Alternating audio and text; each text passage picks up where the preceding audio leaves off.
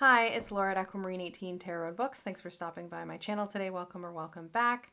This is my end of month update for May 2024. So I will timestamp below some general life updates, tarot practice updates, books I've read this month featuring the Asian Readathon TBR books, or at least most of them. I did have the odd change here and there. I also have some channel updates, things to look forward to talk about, and, a ramble as always. So I will say that May was not the most eventful month, and I say that in the best possible way. May was pretty quiet. I appreciated that May was pretty quiet. I did get to spend a lot of time outside. The weather's been really nice, so that was very welcome. I feel like through the winter, I go through a bit of a quiet period in terms of druid practice and just kind of taking cues from the animals around me, a lot of whom hibernate. I definitely do a little bit of that as well through the winter. And so this time of year, spring for me where I live, is really nice and really exciting because I get to be outside so much more, and that's so nice. So I did some planting of vegetables and herbs in my backyard. I went for my first canoe of the season, which was wonderful. Went really early in the morning. I got to see a heron and some kingfishers and red-winged blackbirds and Baltimore orioles and many other bird neighbors while I was canoeing, which was great. We saw some snakes as well. The same day as that, I got to have my first swim outside. That was in a neighbor's pool, so there was heating involved, obviously, but it was nice to get to do that. It does feel kind of scarily early to be able to do that. I feel like maybe earlier than ever, but it was really refreshing, and I love swimming, so that was really good. And yeah, just overall a good May. In terms of tarot decks purchased or acquired this month, that is 0. So I don't have any brand new decks to show you that have come in this month. I will say I was very, very kindly offered a copy of a deck that is on my wish list, the Magical Nature Tarot, which I accepted. And so I'm waiting for that. I will have that deck, which has been on my wish list for quite some time, to show you at some point in June. And I'm excited for that, but it's not here yet. So no new decks. I have rehomed a few in May, and I continue to rehome a couple of decks here and there. I have a bag of decks that I am gradually rehoming. So more actually went out of my collection in May than came in, which, there's the odd month where that happens for me. Not too often, but that's interesting. I am not doing a huge collection shrink or anything like that. I'm not going to make a video about that. But I am rehoming a handful, and my wish list is pretty small. So I don't know, what the net outcome 2024 will be for my tarot collection, but it might be pretty balanced between rehoming decks and bringing decks in, actually, based on where that is so far. In terms of other tarot practice related things to share, I took a class this past month, which was great. I took the Modern Fortune Tellers class with Tom Benjamin, and this is the first time I've taken a class with him online. I did get to participate in a workshop that he offered at Reader Studio last month, which was great, to get to do that in person and hang out a bit.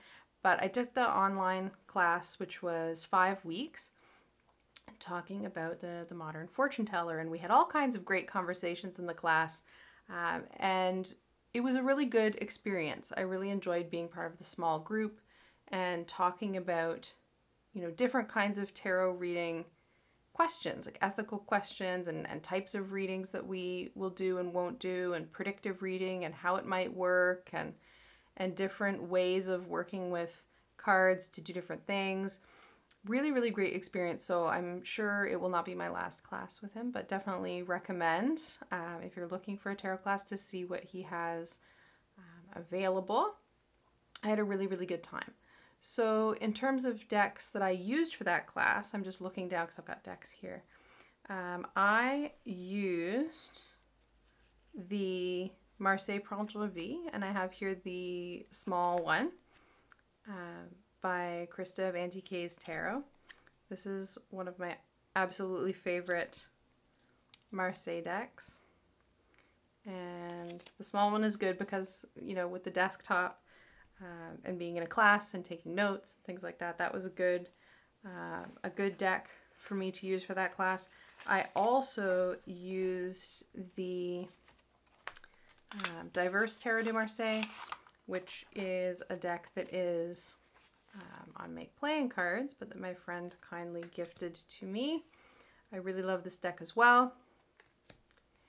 So I wanted to focus on working with Marseille decks for the class for Marseille for May, but I did also want to have a Smith-Waite deck with me. I didn't know, you know, what, if anything, the deck focus of the class would be. I figured kind of any deck that you wanted to use would be fine, which was the case. But I wanted to have a Smith-Waite system type of a deck available to me in case I wanted that. And so for that I used the Fyodor Pavlov, which is a deck that I adore. I love this deck very, very much. And it seems to be one of those ones that makes its way onto my table even when I've put it away and made a decision to work with something else. This one seems to come out. And I did do a reading in the class that I want to revisit with that, so I'm going to keep that in the order that it is in. So Marseille for May was something that I talked about doing in a previous video. I know other folks do Marseille May as well, and maybe read a book based on Marseille Tarot or work with Marseille decks exclusively. I initially thought that I would work with Marseille decks exclusively, but then the Forest Lore Tarot kept showing up. Kept showing up on my table somehow. Who knows how that happened. And this is just such a springtime, you know, color palette, and I really like this deck. I really like working with this. My friend Tegan at Cosmic Creeper mentioned this deck, and so I credit/blame Tegan for this purchase with love. I'm really glad because I really, really like this deck so much. So my Marseille for May was questionable. I did not work with only Marseille decks, but I did work with quite a few. And I started a Marseille book, which I had actually started once and didn't finish because my focus had just shifted. So I had gone back to the Marseille Tarot Revealed by Yoav Bendov, a classic, of course, lots of folks know and have read this book. And I have gotten to page 207 out of 361. So I made it through more than half. I will review this more thoroughly once I have finished it. There are some really interesting ideas. I really like reading his description of the open reading. I'm struggling at this point, I think, in terms of tarot books, for a tarot book to be this kind of card by card meaning, which this book is not in its entirety, but it does certainly have lengthy chapters that are kind of card by card descriptions, is not really what I'm looking to read right now in a tarot book. I just feel like I maybe learn a bit less and that I've read a lot of them. But the sections that are not the card descriptions, I've quite enjoyed. So I'm going to continue on with this, just not during Marseille May. It will be during Tarot Assortment June. There you go. So not the most consistent, but so it goes. So in terms of books I have read this month for May, my reading was largely shaped by Asian Readathon, which I've completed for a number of years now and that I always really enjoy. So you'll notice that a lot of those books from my Asian Readathon TBR have made it into my reading. I think I maybe missed 2 books that I had put on my TBR, but I also ended up reading a few that I had not necessarily put on my TBR, but that did, you know, fit in the Asian readathon umbrella in that they're books by Asian authors. I had a really good reading month. In terms of some statistics, just briefly, I read a total of 10 books and a total of 3,235 pages, which is the most pages that I've read in a month so far in 2024. I feel like I definitely read a lot in May. And I will say, though, that some of that is because I had some books that were longer books that I had actually started in April and carried forward into May. I count books based on when I finish them, so that page count is probably a little bit high compared to what I actually read in May, but it's still the biggest reading month I've had. I have an average of 4.1 star rating for my books for May, which is pretty good, but I would like my star rating to be higher than 4.1, and several months it actually has been higher, so I would like it to be higher. I read 4 physical books, which I'll share here, and 6 ebooks, which I will put a picture of up in the corner over there somewhere. And this exactly corresponds to the number of nonfiction, which is the 4 physical books, versus the number of fiction, which is the 6 ebooks.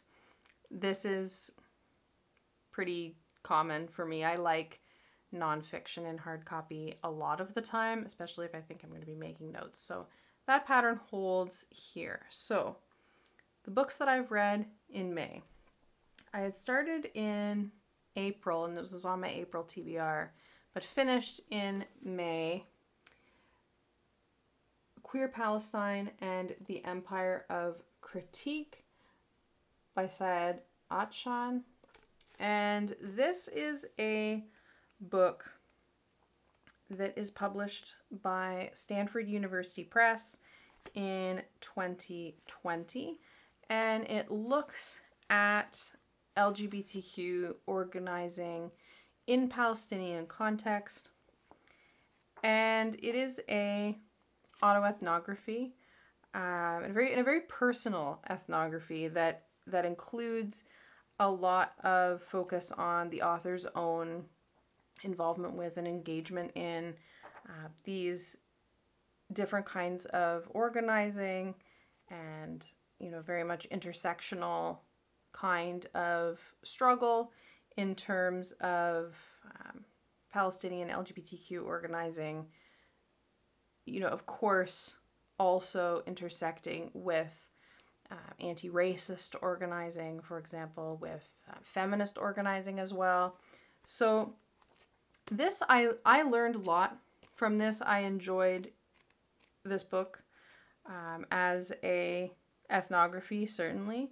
I think that the author has some interesting analysis around intersectionality, around identity politics, and particularly around the different kinds of pressures and kind of normalizing pressures that LGBTQ plus Palestinians experience, and that these movements experience in terms of the different kinds of constraints and pressures around how those struggles are articulated, how those politics are articulated, you know, issues around kind of funding in movements and things like this. All really interesting if you're interested in social justice movement organizing, you know, in general. I would say that this would be a really interesting read for you. I would recommend that book. I also read, and this is responsible for a good chunk of the page count, and this is another one that I read in April,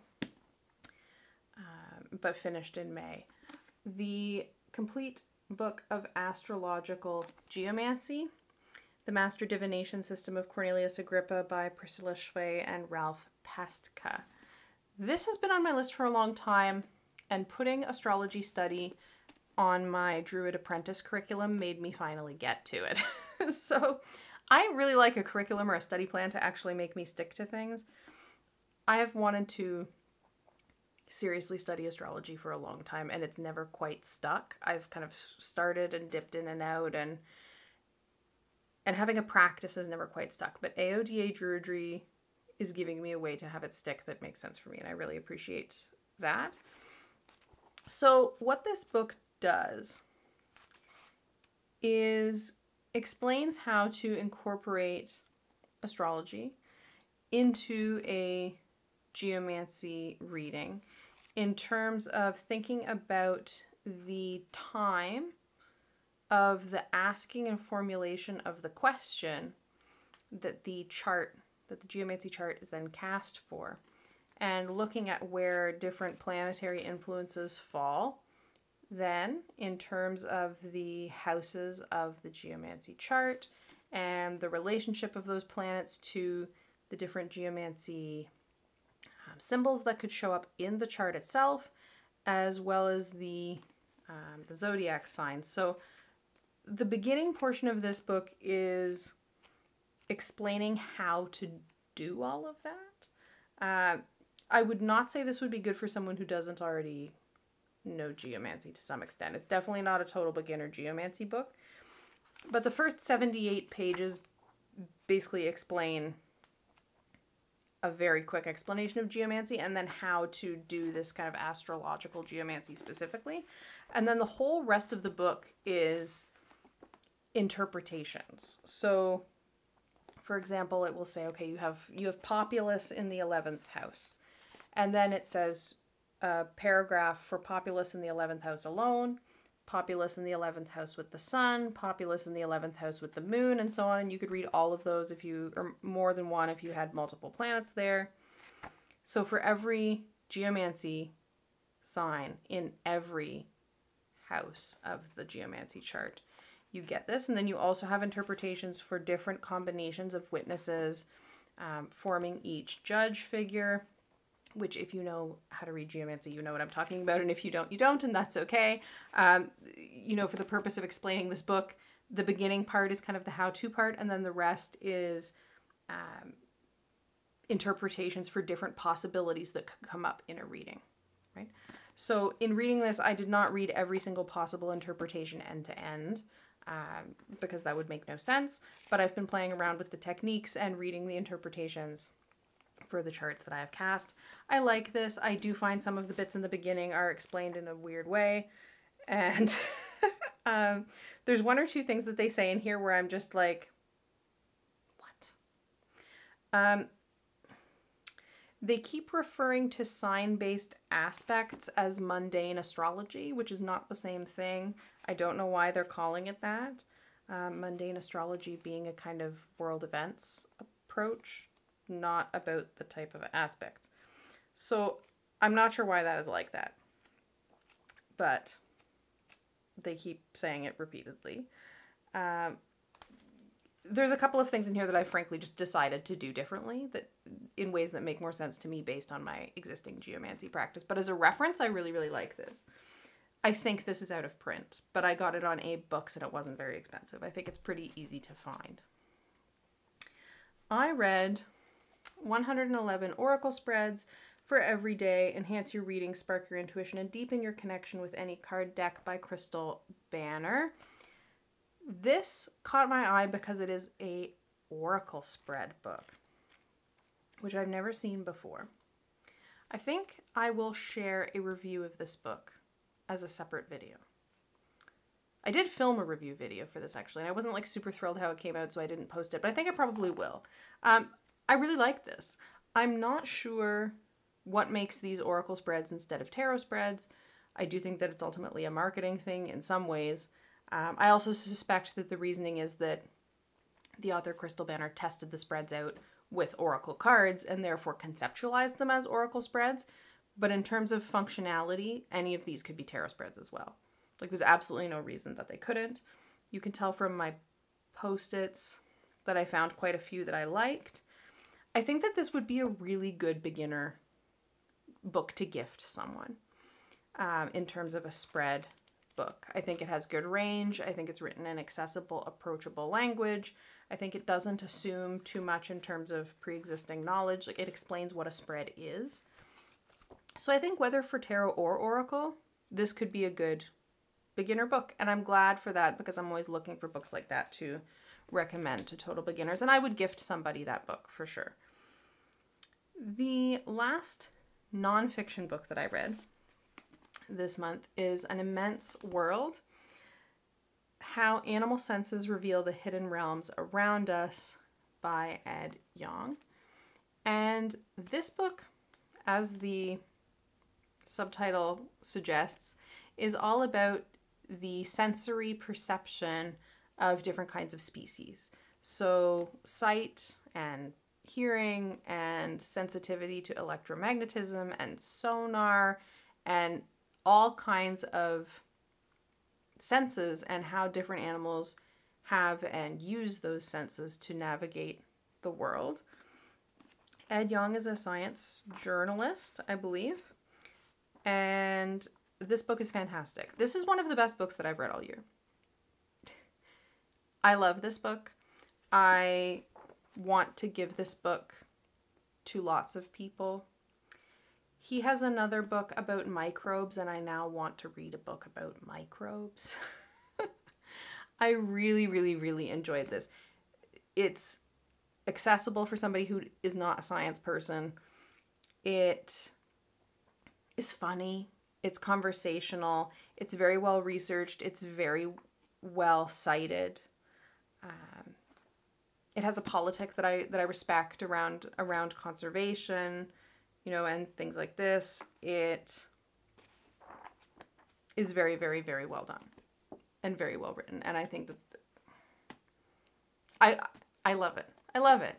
If the topic of this even slightly interests you, I would say go out and pick up a copy. You can't go wrong. It's fabulous. I can't wait to read his book about microbes, which is not a thing I ever thought I would say, but there it is. I just think it's excellent.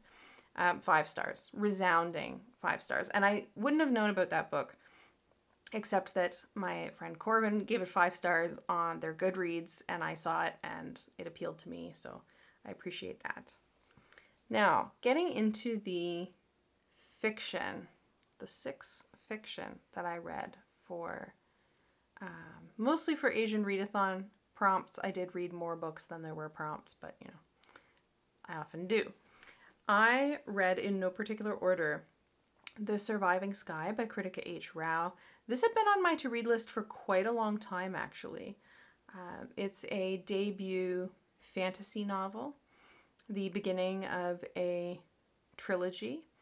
It is Hinduism inspired, certainly. It has a really interesting setting in terms of people living on these kind of floating islands that they power and that fly above the land and are kind of necessary for humans to be living on at the time this novel is set, because the kind of weather has gotten so extreme and so bad on the ground that staying up on these floating islands is how humanity has continued. And there's a lot of interesting components to this book. There are kind of social, political kind of dynamics on the island that is set, and there's a number of these floating islands that are in communication with each other. There are kind of political dynamics in terms of the decision-making council and who gets to be a part of it, based on particular kinds of abilities that people might have or not have, in terms of their ability to kind of manipulate energetic currents and things like this. At the center of the plot is 2 characters and their marriage, and the strains that these different socio-political dynamics and the context overall are kind of putting on that relationship. I liked so much about this. I liked how the relationship was written. I enjoyed the setting very much. I thought that the kind of world building was really thorough and really interesting. I have gotten an advanced copy of the sequel, so I am definitely going to continue this trilogy.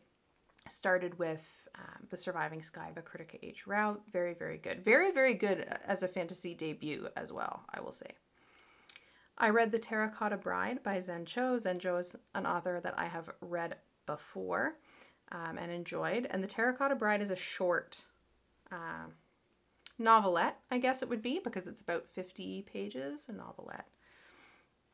And The Terracotta Bride has to do with the afterlife and a character being you know, arranged into a marriage in the afterlife with a man who has enough resources in the afterlife to kind of buy them a cushy afterlife compared to some other possibilities that they could be facing. And this one is just so interesting. And I feel like because it's 50 pages, there's very little I can say about it that doesn't completely give it away. Suffice to say, I thought it was great. Check it out. Read the synopsis, and if it appeals to you, then check it out. I think it's great. I read Jump Knots by Hao Jingfang, and this is a book that I chose. There was a prompt in Asian Readathon about like something you would want in your next life. And so I thought of the career I would want, and because of this, following a group of people trying to solve some puzzles related to like alien first contact. It's like, that's a job that I would want. Yeah. I love things like this. Like when I was teaching, I taught the film Arrival based on the Ted Chiang story, and I've taught the story as well. I love science fiction, as everybody knows. Trekker, love any of those kinds of things. So that's why I picked Jump Knots, and this was really good. This was not what I expected at all in terms of science fiction, but it was very interesting. Very interesting.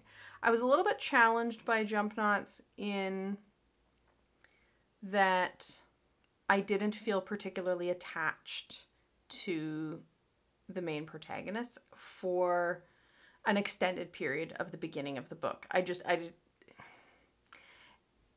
didn't connect. And that was a little bit of a barrier at the start, but things really picked up further in. And this one too, like so much I think science fiction does, has some interesting kind of political aspects and different kind of interstate alliances at play. And there's kind of a bit of a, not quite a space race, but kind of dynamic that means that there's a lot of kind of espionage around this potential alien first contact. Like the first parts of the book read a lot like a kind of spy book, which was interesting and not quite what I expected, but I really enjoyed. So I was happy to have found, a new author that I would love to read more from. I read 100 Shadows by Wang Jiangun. This was an advanced copy of a book that I got from NetGalley by, again, an author that I've never read before.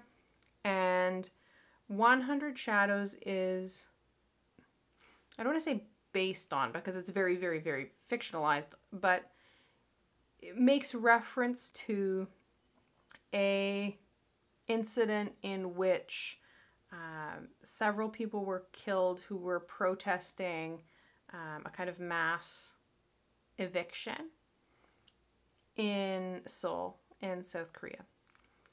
And this book, this is a hard to describe one as well. In 100 Shadows,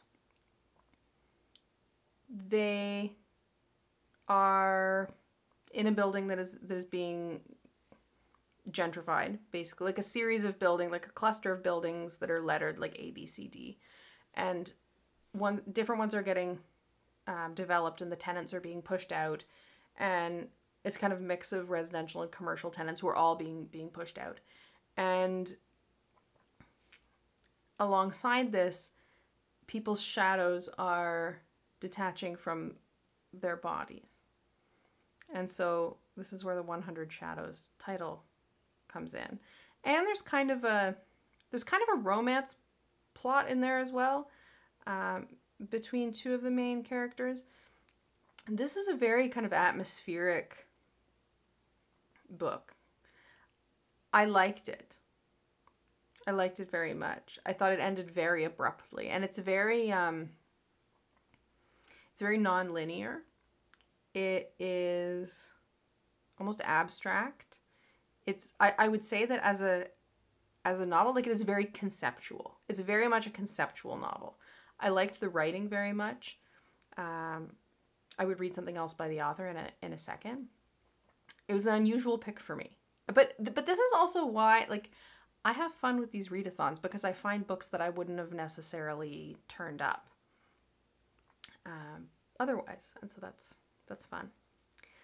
I read Goddess of the River by Vaishnavi Patel. And Vaishnavi Patel is the author of Kaikeyi as well, which I really, really, really enjoyed. And Goddess of the River similarly has a basis in mythology, the Mahabharata specifically, which I have not read and I don't have a ton of familiarity of, so I can't, really comment on the kind of proximity to the source material or not in talking about this book.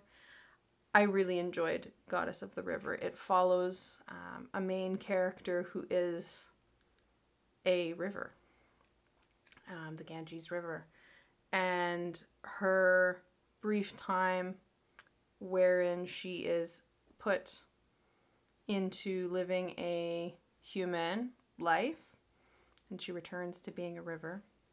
That's a spoiler, actually. But it happens like fairly early on in the book. And her relationship with humans, including, a part human who is her son. And this kind of warring factions of humans that are in conflict with each other, that she has various kinds of relationships with, as well as her relationships with other deities as well.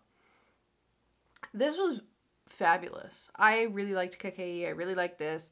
I find that Vaishnavi Patel writes really interesting characters. I think writing a character who is a river is so fascinating, and it was done so well. I think she writes relationships, like familial relationships, really, really well. It is a fantasy, and I think as a fantasy it reads really, really well. I will pick up whatever she writes next in a second. I don't have to read the synopsis to know that. I thought that this was absolutely excellent. I really like this a lot. And I knew I would. This I knew that I would. Based on Kaikeyi, I knew that Goddess of the River would be a book that I really, really liked.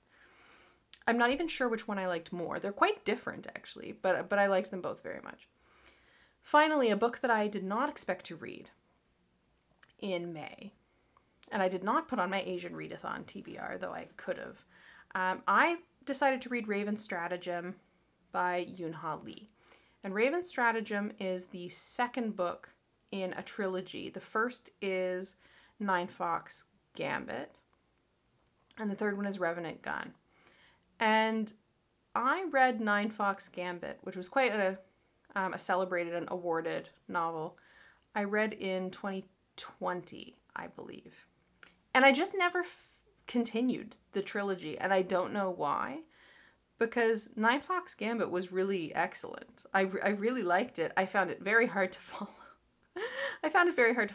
Yoon-Ha Lee is a author who has a professional background in mathematics. And in the way he writes science fiction, his background in mathematics is very evident. In this science fictional world, the technology is dependent on kind of what calendar is used. And so challenges to kind of the official imposed calendar impact how technology functions, and how time is counted is a politically contentious question, and it's completely fascinating. And the space battles are epic. And I really wish that I had read Raven Stratagem much more closely on having finished Nine Fox Gambit, because I really wish Nine Fox Gambit was fresher in my mind. In Nine Fox Gambit, the main character, Charisse, she is, she's going into a space battle, and something that they decide to do is to reawaken a long dead general whose consciousness has been preserved, to help, because he is a kind of master strategist.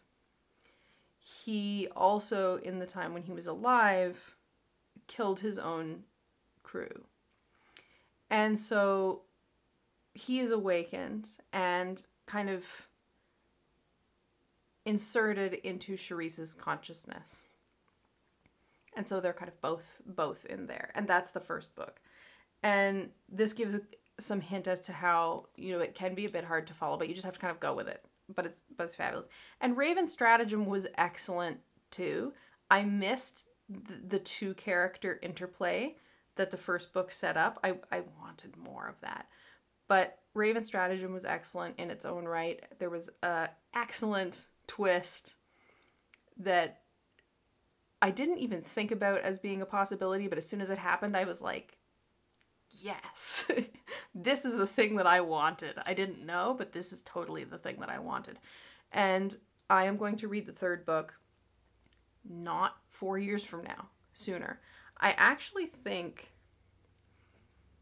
and this isn't so good for kind of reading along and things like this, but I think that I may do late in the year this year, I may do a monthly TBR where the focus is sequels and finishing up series, because I have quite a few series on the go that I need to finish, that I would like to finish. Reading is a joy, right? It's not a have to. I don't have to do anything in this area, but I want to. I have series on the go that there are installments published that I have not yet read that I want to read.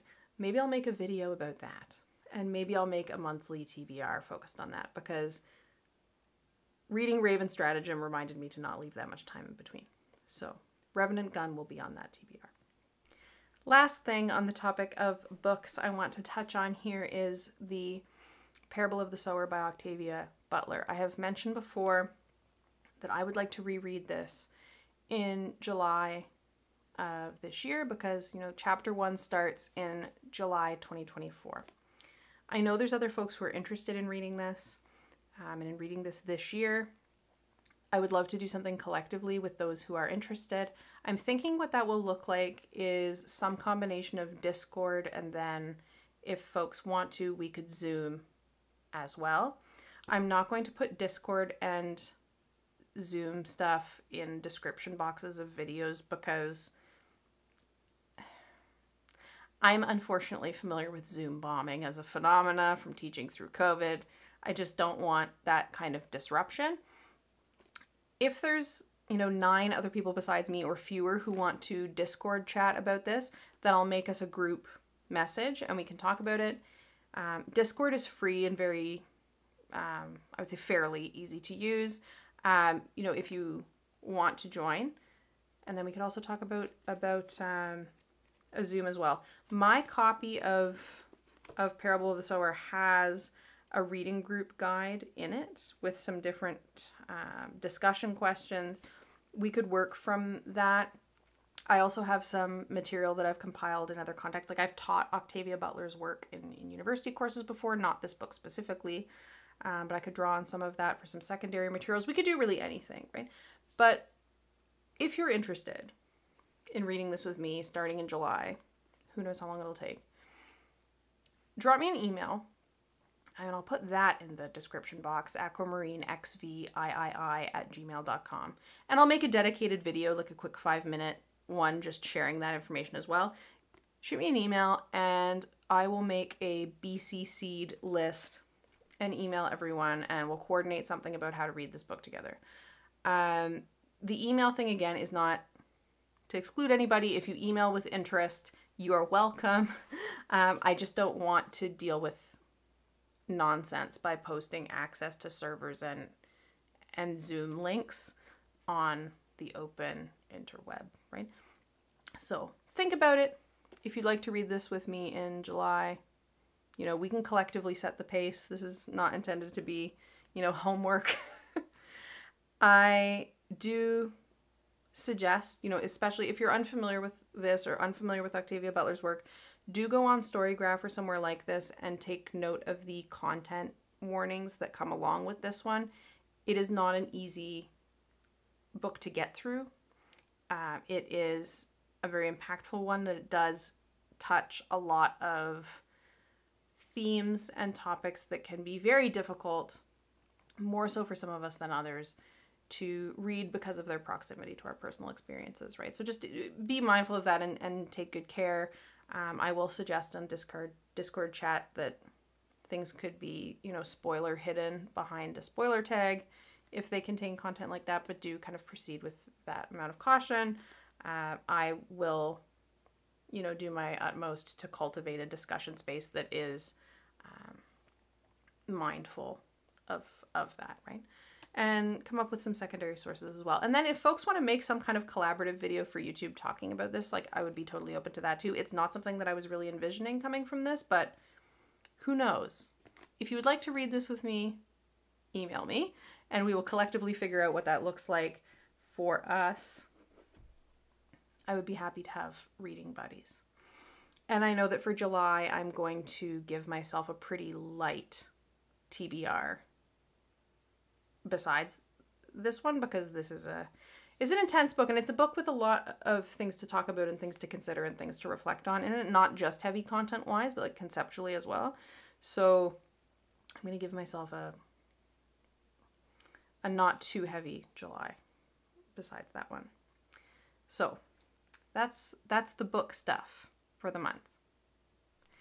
Next up is the deck wish list check-in, or deck to explore list check-in.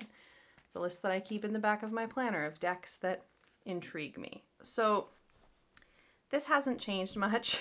I have not been doing too much shopping. I am going to check off in my list while I'm here with you on camera the Magical Nature Tarot, since I do have a copy of that on its way to me. And with that one being checked off, almost everything else on the list is forthcoming decks, actually.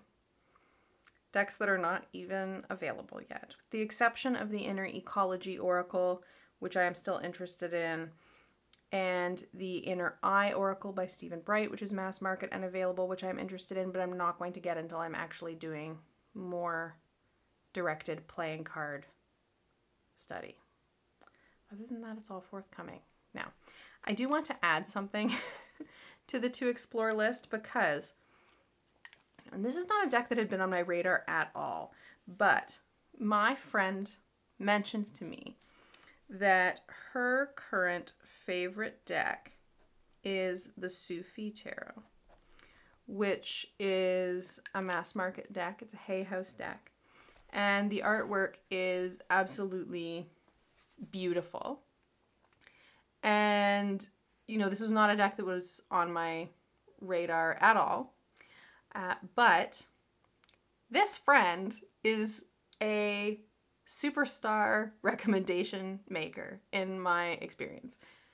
I credit this friend with introducing me to some authors who are, I would say, are now favorites.